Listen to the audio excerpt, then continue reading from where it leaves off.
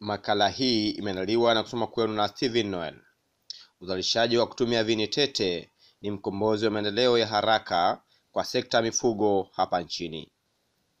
Ukiangalia kwa upande wa kaskazini mwa Mpwapwa, ndiko kuna taasisi muhimu kwa usawa wa maendeleo ya mifugo nchini Tanzania. Nacho ni kituo cha utafiti wa mifugo Taliri Mpwapwa, ambacho kinapatikana katika wilaya ya Mpwapwa kwa Dodoma. Ni kilomita 2.5 kutoka stendi ya mabasi na kilomita 17 kutoka station ya mwendokasi ya Gurwe na kilomita 112 kutoka makao makuu ya nchi jijini Dodoma. Taasisi hii ambayo kwa zaidi ya miongo 11 na ambayo kazi yake kubwa ni kutafiti shughuli zote zinazohusu ustawi wa mifugo, lakini pia kutokana na mabadiliko ya sayansi na teknolojia, taasisi hii imepitia mabadiliko na maboresho mengi kwa sasa, ambayo yamekuwa ni kitovu cha uzalishaji na utafiti wa mifugo hapa nchini. Taasisi hii ambayo imeweza kujinasibu kwa kuweza kuzalisha ng'ombe aina ya Mpwapwa, na kwa sasa imekuja na teknolojia ya uzalishaji ng'ombe kwa kutumia viini tete, ambavyo husababisha ng'ombe mmoja kuweza kuzalisha mayai 4 hadi 15 kwa mwaka, kitu kinachoonekana kwamba ni mkombozi wa uchumi wa mfugaji. Mayai hayo ambayo yatavunwa kwa kutumia vifaa maalum na kupandikizwa kwa ng'ombe mwingine kwa lengo la kuongeza tija kwa mkulima. Mtafiti mkuu wa ng'ombe katika taasisi ya Taliri Mpwapwa, Bwana Deogratius Masao, anatoa maelezo juu ya zoezi hilo la uzalishaji wa kutumia viini tete. Idara ya utafiti wa ng'ombe, na kwa sasa hivi ni kaimu mkurugenzi wa kituo cha utafiti Mpwapwa, au kwa jina lingine tunasema Taliri Mpwapwa. Kaka Deus Masao, kuna zoezi la uendeshaji kuhusiana na uzalishaji wa ng'ombe kama mtafiti mkuu kuhusiana na idara ya ng'ombe kuhusiana na uzalishaji wa viini tete. Hilo zoezi likoje na faida zake zikoje, lakini pia mpaka sasa linaendeleaje? Labda nianze kueleza kwa nini tunafanya hilo zoezi. Naam. Taasisi yetu utafiti, lengo lake ni kutafiti na kuzalisha ng'ombe bora ambao wenye tija. Kwa kawaida ng'ombe mmoja huwa anazaa ndama mmoja katika kipindi cha mwaka mmoja. Labda kwa nadra sana anaweza kazaa mapacha, kazaa wawili. Lakini baada ya kufanya utafiti huwa tunaona kwamba inaweza kachukua muda mrefu baada ya kuzalisha ile teknolojia ya ng'ombe bora kuja kuwazalisha wawe wengi na kuweza kuwasambaza kwa wafugaji. Kwa hiyo taasisi yetu imeweza kupokea teknolojia hii ambayo imeanzia sehemu zingine, sio hapa, imeanzia kwenye ulimwengu ulioendelea, na baada ya hapo tunaifanyia utafiti wa kuweza kuipokea hapa kwetu.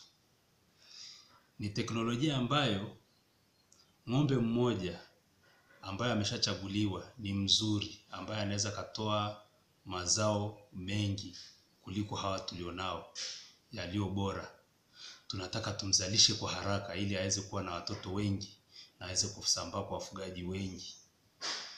Ndio inabidi kutumia teknolojia hiyo, na hiyo inafanyika kwa kutumia vichocheo ambao kwa Kiingereza wanaita hormones. Anapewa huyo ng'ombe. Huyo ng'ombe akishachomwa sindano yenye hivi vichocheo inamsababisha anatoa mayai mengi. Kwa wale ambao wanafahamu biology kwamba ili ng'ombe mnyama jike azae anatoa mayai. Yale mayai yanakutana na mbegu za kiume ambazo zikiungana ndio zinatengeneza mimba. Sasa ile ng'ombe jike anatoa mayai mengi. Kwenye maandishi anasema anaweza katoa mayai kati ya 4 hadi 15. Na akishapewa vile vichocheo akatoa mayai yale, anapandikizwa na ng'ombe na mbegu za ng'ombe dume ambaye pia amechaguliwa kutoka katika ukoo bora, katika kizazi bora chenye uzalishaji unaotarajiwa. Baada hapo yule ng'ombe zitatunga mimba zaidi ya moja. Kabla zile mimba hazijapevuka, hazijawa kubwa, anapewa dawa maalum ya kuziondoa zile mimba. Tunasema ni kuvuna. Kwa hivyo zile mimba zinachukuliwa kitaalamu, zinapelekwa maabara, zinaenda kuchambuliwa, alafu zinaenda kupandikizwa kwenye ng'ombe wengine wa kawaida. Kwa hivyo zile ng'ombe mwingine anakwenda kuzilea zile mimba.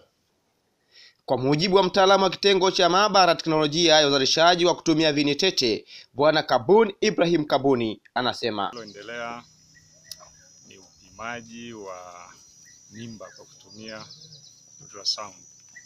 Sasa hao wanyama watakaopatikana hapa ambao hawana mimba watakuwa ni katika lile kundi la wale ng'ombe ambao ni wabebaji au waleaji wa mimba.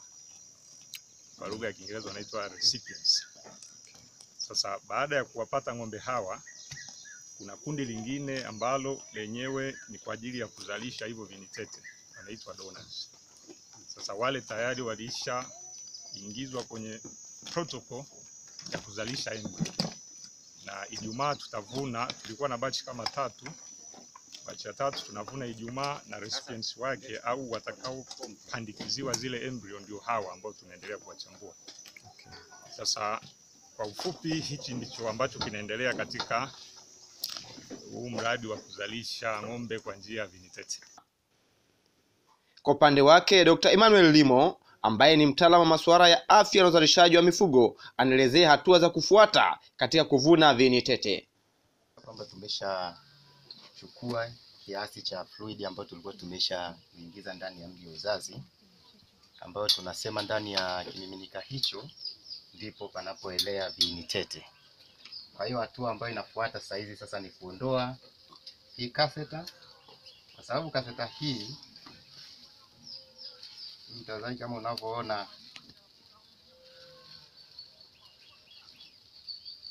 catheter hii ilikuwepo imezuiliwa na ile hewa ambayo tulikuwa tumeiweka, kwa hiyo haiwezi kutoka. Sasa ili iweze kutoka na ufanye usimuumize mnyama, maana yake ndani iko ndani ya cervix, au tunasema shingo ya uzazi. Kwa hiyo tunatoa ile hewa kwa hii sehemu hapa. Aidha, baadhi ya wanafunzi kwa njia ya vitendo kutoka katika visiwa vya Unguja na Pemba ambao wanasoma katika chuo cha Yuchin nchini China, Mariam Juma na Lamla Haj wanasema Kwa jina naitwa Mariam Ali Mohamed, natokea Zanzibar.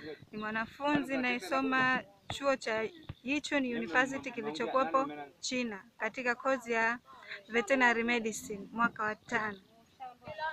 Na hebu niambie, zoezi la leo nini ambacho umejifunza, lakini pia kitakusaidiaje kuongeza uelewa siku zote katika masomo yako? Zoezi la leo limenifunza jinsi ya kuvuna embryo, yani vipi unaweza kupata embryo zaidi ya mmoja kwa ng'ombe mmoja.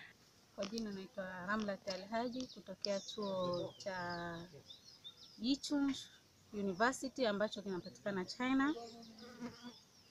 Mwenyeji wa Zanzibar katika kisiwa cha Unguja.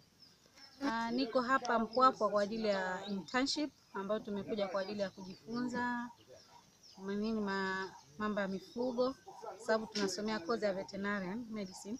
Kwa maana tumekuja hapa kwa ajili ya kuchukua ujuzi zaidi katika taasisi ya mifugo ambayo ni Taliri. Hata hivyo, baada ya kuvuna viini tete hivyo, hatua iliyofuata ilikuwa ni kwenda kuhakiki katika maabara ambayo Dr. Rimo anaendelea kutuelezea hatua anayofuata. Kwa hiyo vifaa ambavyo unaviona hapa. Kwa hiyo tutakachokifanya ni kuonesha huku wakati unaendelea kuangalia kwenye darubini, unatafuta ile embryo mahali ilipo. Japo najua kwa macho ya kawaida huwezi kuiona, lakini mimi huko naiona. Kwa hiyo utainyonya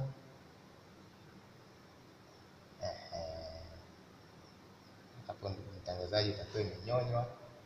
Kwa hiyo hatua inayofuata unaingiza ndani ya straw. Amila Ali, mwanachuo kutoka chuo cha Yuchin nchini China, anatupa hatua za kufuata katika kuhifadhi ili viini tete hivyo viweze kudumu kwa muda mrefu. Kwa maana hiyo, ndugu mtazamaji, hii tunaingiza huko. Sawa? Alafu baadaye tunakuja kuitumbukiza kuhifadhi miaka mingi katika huu mtungi ambao ndani yake mna liquid nitrogen. Huu ndio mwisho wa makala yetu kwa leo. Tafadhali usikose makala nyingine katika channel yako ya Mpwapwa TV. Ili kuweza kupata hayo yote, tafadhali subscribe, like, comment na kushare ili uweze kuwa mwanafamilia ya Mpwapwa TV. Ulikuwa nami Steven Noel wa Mpwapwa TV.